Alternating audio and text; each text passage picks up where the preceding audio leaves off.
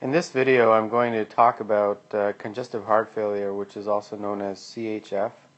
CHF is basically a syndrome of ventricular dysfunction, and in layman's terms, it means when the heart is unable to pump enough blood with each beat to meet the oxygen requirements of the heart and other body tissues.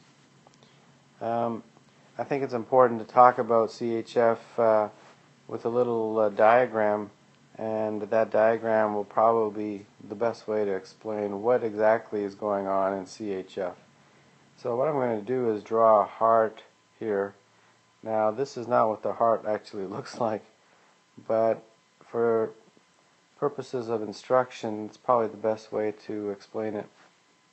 So these four boxes represent the four chambers of the heart, and what I'm drawing here are the vessels that the blood travels through. And here we go. So this is the right atrium, this is the left atrium, this is the right ventricle, this is the left ventricle. And there's valves here. This is the tricuspid valve. I don't have enough space to write out the full word, but there's a valve here also, and that valve is called the pulmonic valve. There's a valve here as well, and this one is called the aortic valve. And then there's a valve here as well, and this one is called the mitral valve. Now, blood travels in this direction. I probably use the red to explain the direction in which blood travels. Now, what's this here? Well, this is the lung. Now, blood does go to the lung to pick up oxygen, remember. And then once the blood has oxygenated, it travels back to the left atrium, and then eventually into the left ventricle. And the left ventricle is actually what we're going to talk about. There's another vessel that the blood eventually exits the heart, and that is called the aorta. Getting back to CHF, what's CHF? Well, CHF basically is when this left ventricle is not pumping out enough blood with each beat. So what's actually happening here? Well, when the blood travels from the left atrium to the left ventricle, it starts to accumulate in the left ventricle. And when it's accumulating, this valve, the aortic valve, is closed. Right before the valve opens, the amount of blood that's in the left ventricle is called the end diastolic volume. End diastolic volume. Now, after that phase is over, this aortic valve will open back up. It'll open up, and then once it opens, it allows the blood to start leaving the left ventricle into the aorta to the rest of the body. Well, then, the volume of the blood starts to decrease, but it doesn't decrease entirely. It decreases enough with each beat so that the aorta has a supply of blood to pump out to the rest of the body, and then the aortic valve closes back up again. Now, the amount of blood that's left in the left ventricle after the aortic valve closes back up again is known as the end systolic volume. End systolic volume. Well, this is what CHF is. CHF is basically talking about what's the stroke volume. Well, the stroke volume is the end diastolic volume subtract the end systolic volume. That is what we're talking about. And really, you have to figure out a ratio called the ejection fraction, EF, which is the end diastolic volume minus the end systolic volume divided by the end diastolic volume. And this number, this calculation, will tell you if a person is in a state of heart failure or not. Now, the normal ejection fraction in a person is between 55 and 70%. I've seen, even higher than 70%. In CHF, I'll write it over here, the ejection fraction will be less than 50. So, in a very simple way to explain it, the heart is not beating out enough blood with each beat. I'll quickly draw the diagram again. I'm not going to draw all the details again, but really quickly. Uh, when the heart is not beating out enough blood with each beat, what happens? I mean, what is the compensatory mechanisms? Well, if you have an ejection fraction of less than 50%, which is what CHF is really all about, this left ventricle starts to work harder because it wants to pump out more blood, but it can't. So some of the compensatory mechanisms is that it starts to hypertrophy, and that's what I'm really trying to illustrate here by making these thick lines. Another thing that starts to happen, and we'll talk a little bit about this later, is that some of the fluid in the blood starts to back up into the lung, and it can even back up all the way into the all the way down to the lower extremities, to somebody's feet. So that's a very basic, quick way of talking about the definition of CHF. Now, why does this happen? What is the causes? What is the etiology? Why is somebody developing this?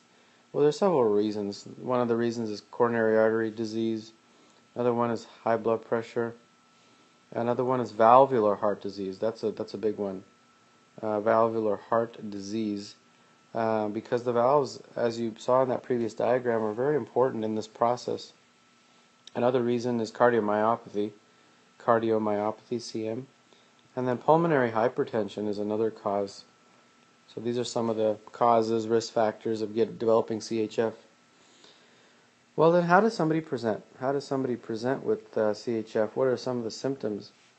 Well, a lot of the symptoms are actually common sense. I mean, if fluid is backing up into your lungs, you will have difficulty breathing, dyspnea. This is a very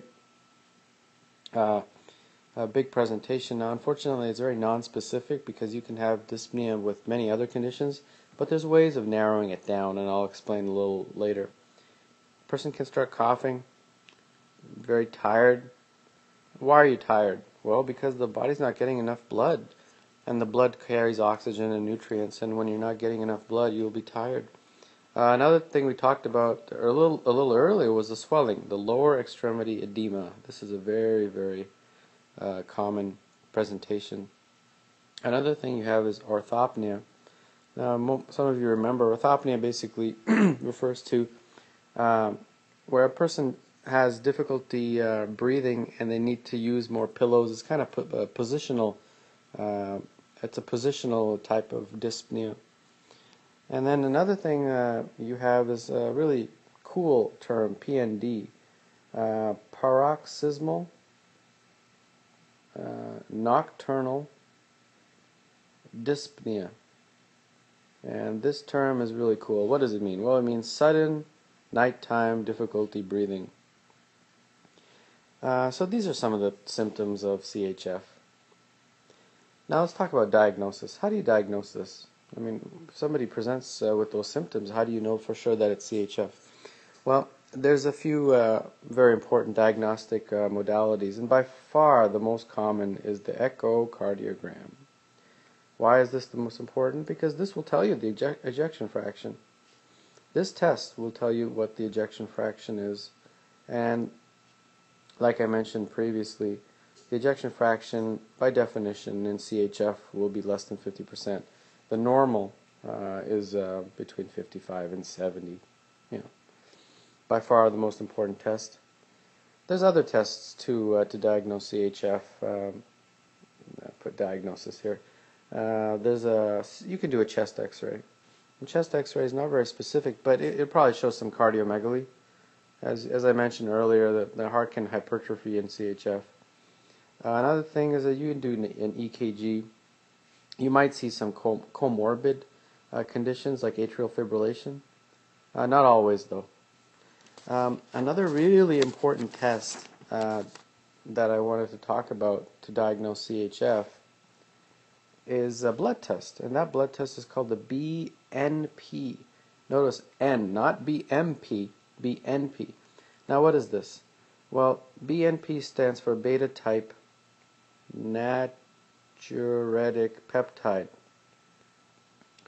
Now, this is a hormone that you can measure with a blood test, and it's a hormone released from the heart uh, when the ventricles are distended due to increased volume and pressure. And in CHF, this BNP can be greater than 400. Normal BNP is less than 100.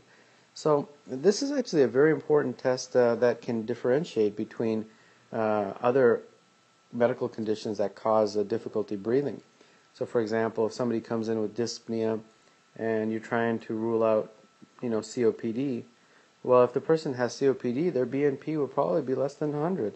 But if they have dyspnea due to CHF, their BNP will be probably greater than 400. So that's a really important blood test. There's other blood tests too, but this is probably a very specific one, the BNP.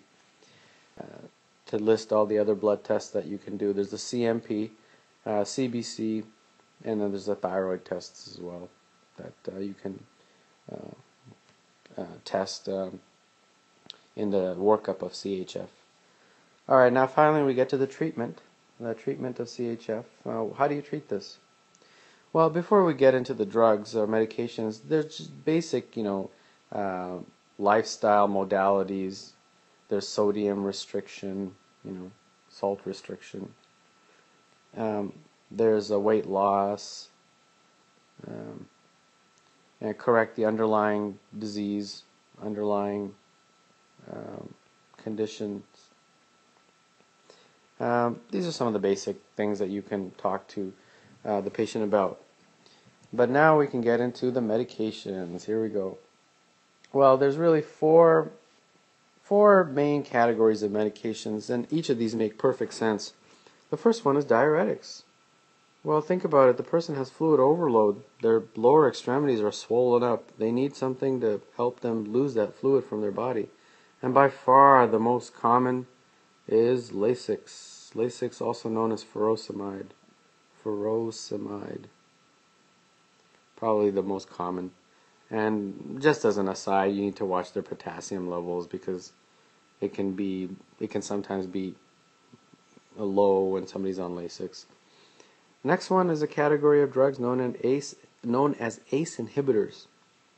ACE inhibitors, as most of you know, are really used to blood pressure management, but they're really important in CHF because they have protective mechanisms, and also when a person has CHF, they probably have high blood pressure as well, so this is really important. And lisinopril is probably the most important. There's other ones in Canada like ramipril. They all have pril in their endings. The third category of medications used to treat CHF is beta blockers.